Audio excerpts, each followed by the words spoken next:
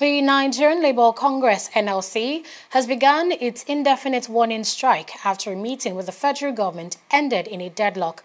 The labour union is going on strike following the government's failure to implement a new national minimum wage for workers. The workers are demanding a new minimum wage of about 65,000 naira instead of the current national minimum wage of 18,000 naira. Its president Ayuba Waba told the Minister of Labour Chris Ngige at the crucial meeting on Wednesday that it is open to dialogue, but its demands must be met despite the opposition of some state governors. The parents need to pay their school fees, they need to accommodate them, they need to also transport themselves, they need to come to work, and they need to feed their families. This one that affects the workers, arising from the fuel price increase, arising from tariff increase, it has been difficult. So, clearly speaking, as usual, we are committed to a dialogue process that will be able to deliver in good time this very important issue of minimum wage. The governors have been making a lot of statements. Let me try to also try to raise this issue with you, sir. One, there was no time in the history of minimum wage, as far as we could remember, that governors unanimously came up with a figure. It has never happened. Every governor usually will answer his name. And in this situation, they have said clearly that they are not coming with a figure.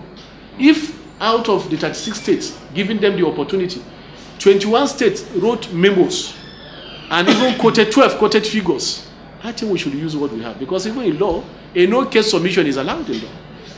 And we have also advised them. Any one of them that think the minimum wage is not doable, let them go back to their state.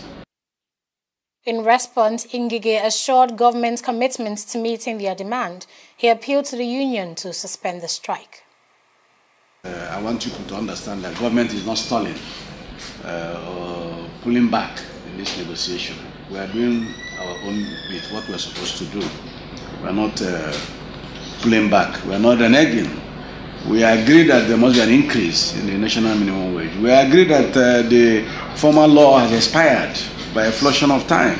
And these are things we have to do. And I can assure you that in the next suitable time, we can all agree inside here this mini meeting before we can bring others in on our way forward. The Economic Management team empaneled a team to work on work out the federal government figure vis-a-vis the manpower budget of the federal government, and that of that's for workers, that's serving workers, and for pensioners, so that we have an idea of what's going on in terms of number and in terms of whatever figure that is going to be put in as a national minimum wage.